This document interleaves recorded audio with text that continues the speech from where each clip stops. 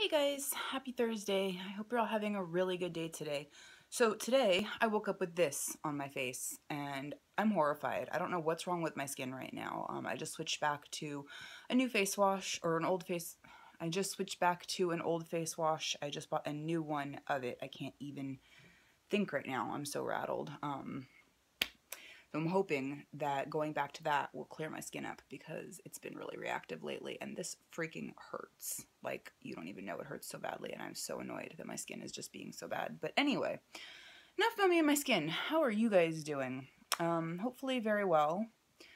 I'm just gonna go because I just don't even have the words for the tired. But I love you all and I thank you for watching, and hopefully tomorrow will be a better video and a better day. But for now, just hi, and thanks for watching, and thanks for being here and being amazing and supportive, and I will see you tomorrow.